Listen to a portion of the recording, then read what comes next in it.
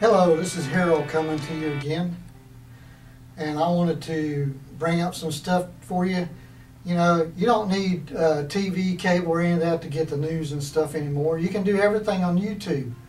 But one thing I wanted to ask you to do is, while you're viewing the video, please give me a thumbs up and a like and subscribe. That way when I do more videos, you know, you can see what's going on and all that.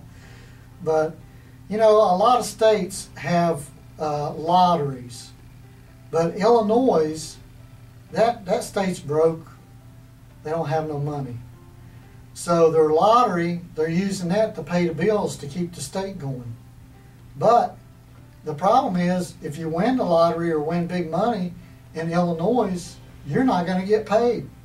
You might get paid sometime down the road, but from what I understand, there's getting ready to be some lawsuits because the state of Illinois is using the lottery money for something other than the lottery, and the ticket holders are saying that they're not getting paid, and they're asking for a 5% interest as long as Illinois holds the money and don't pay them. So that's one thing. The other thing at Walmart, the stock is dropping like crazy. I don't know what it is this afternoon, but this morning it was down, you know, a little bit. Yesterday it lost $5 a share, something to that effect. And they're just losing to Amazon and eBay.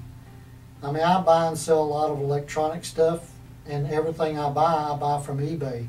I haven't really gotten into the Amazon thing yet, but I'm checking it out. I might buy something. I might start buying stuff from Amazon. But Walmart is so hard to deal with, and you know, the parking and getting in and out of the store and in the service, you know, it's just not a friendly atmosphere. So I don't go to Walmart. So you know, if you're looking to buy stuff, I would suggest you check the internet and check eBay and Amazon and see if you can find what you're looking for. Because I always, when I do search, I search for stuff that is free shipping, and you know, and in the United States. I have bought some stuff from China, but I try to buy stuff in the United States and free shipping. And by the time you do that, you're going to get a better deal than you can get even at Walmart. So, moving on to other things, Israel. You know, now they got these Palestinians attacking people in the streets in Israel, and they're stabbing people with knives and stuff. And you know, I'm not an advocate of gun control or not gun control. I think things that are going on with guns is a shame. I fully believe in the Second Amendment and the right to bear arms, but you know, people that shouldn't have them shouldn't have them. I don't know how you determine that, but in Israel, so all these people are getting stabbed with knives. Are we gonna, you know, should they outlaw all the knives in the whole country? That's not going to happen. But they've got a problem there. So if you haven't heard about it on the news, because our local news and stuff don't cover a lot of international news. I'll tell you something else too. Al Jazeera News, if you have cable TV, or if you have an internet TV box and stream it over the internet, you can get Al Jazeera radio and TV, and that's where you're going to find out what's going on in other parts of the world, and see what's really going on. But and another thing, Cuba. You know, we've had John Kerry go to Cuba and make it nice with Cuba and everything, and I support trying to resolve our issues with Cuba. But Cuba is now sending fighters to Afghanistan to fight with the Russian army. So if Russia is in Afghanistan and they're fighting against the rebels that America has given weapons to try to defend themselves, and then Cuba has gone and working with the Russian military to fight against the people that we're supporting.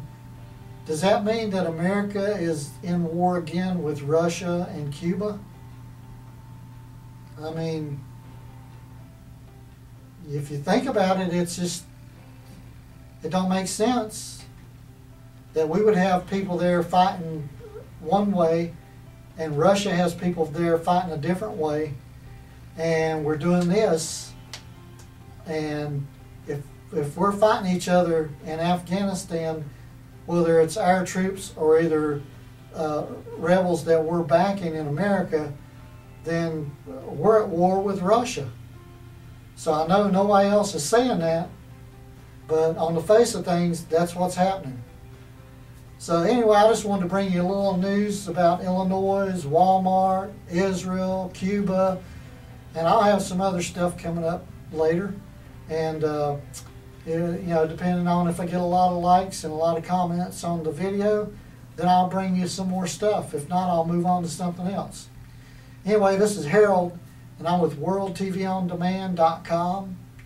Check out my website, and I hope this information is valuable to you. Please give me a thumbs up and a like and subscribe to the video, and I'll have another video for you soon. This is Harold. I'll talk to you later.